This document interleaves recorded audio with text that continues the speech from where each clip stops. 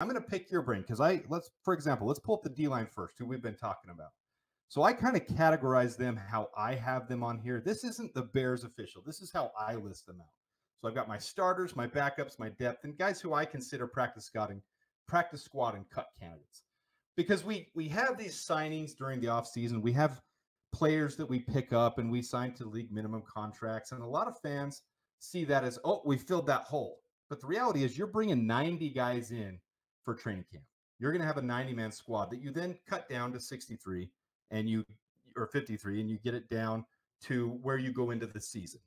So a lot of these guys, even Dominic Robinson, who we had on the team last year, you see, I have him on the bottom of the list. He's not panning out. He's not working out, in my opinion.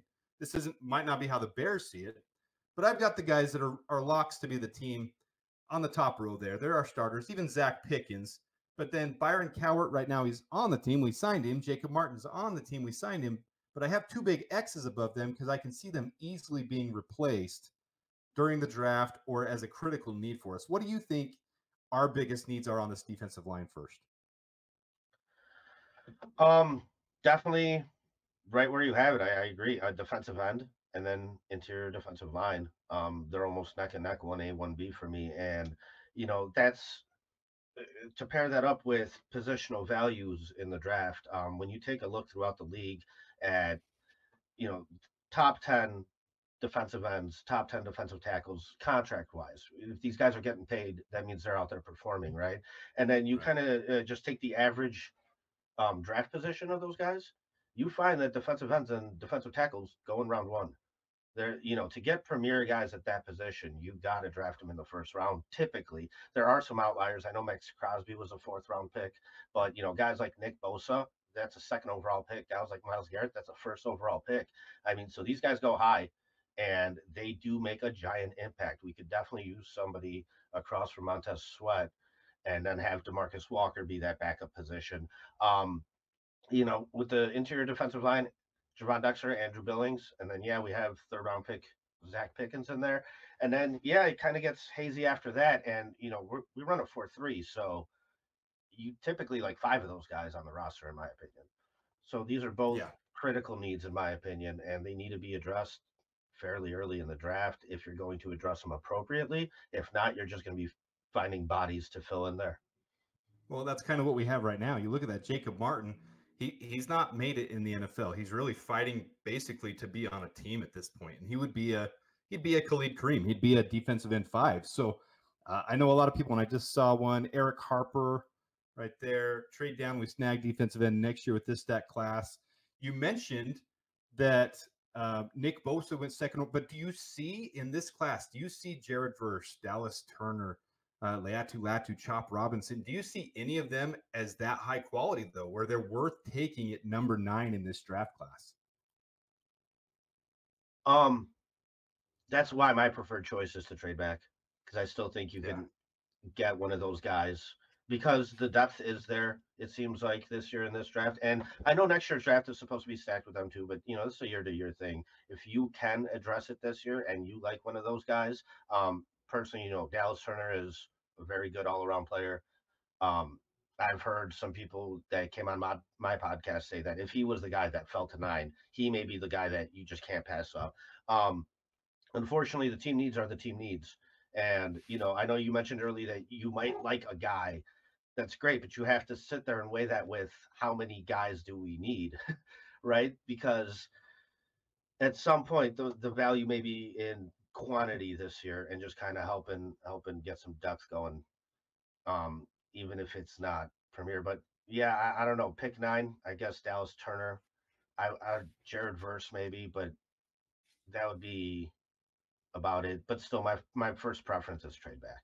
And now everyone's talking about Brock Bowers and how he could fit with the Bears. And it's true because Shane Waldron runs multiple sets. He runs 12 personnel. He runs 13 personnel. He runs 11 personnel. And a lot of people say, well, why didn't he run more 12 personnel in Seattle this last year? Because clearly it was an issue. And just so everyone's clear, we've talked about it before. I'm not going to do a huge breakdown on it, but personnel sets just mean how many tight ends. The last number is how many tight ends are on the field. So 11 personnel just means 1 running back, 1 tight end. 12 personnel, 1 running back, 2 tight ends, and so on and so on. And sometimes you can run 13 personnels, which would be a situation if you drop if you draft Brock Bowers, in fact, let's pull him up real quick. Here's Brock Bowers. I haven't done a big video on him yet, so I'm just going to bring him up here. Here's some of his metrics from NFL Draft Buzz, and him compared to the other two uh, tight ends that we have. Now, note, Brock Bowers in red is his college stats, and college stats always come down when you transition to the NFL, especially at the tight end level. There is an adjustment to be made at the tight end level, or at the tight end position, but his drop rate is low. His contested catches are good. His receiving grade, which would be the next one, PFF receiving grade, is solid for college. His pass blocking grade solid, run blocking grade solid. He's really a glorified X receiver playing tight end that can block. So there's a lot they could do with him that could mix up, that could really keep the defenses on their toes. And I like the idea of it. Do you think Brock Bowers is someone that we could draft at 9?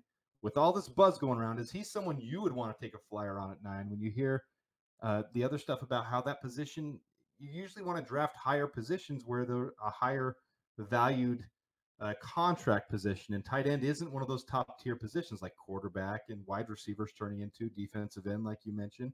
Would you take a flyer on Brock Bowers at 9? Me personally, no, I would pass. However, there is he's a really good football player. From Yeah. everything I've seen, he's a great player, and there's this mentality that you take the best player available, and if he's there at 9 and you apply that to that situation, that could make sense if you're following that type of rhetoric. Me personally, I just like I said, I look at the needs on the team.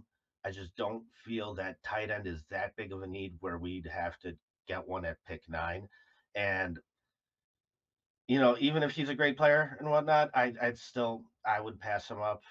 Um, I would try and trade back. We need other positions more, in my opinion. What other positions would you consider at number 9?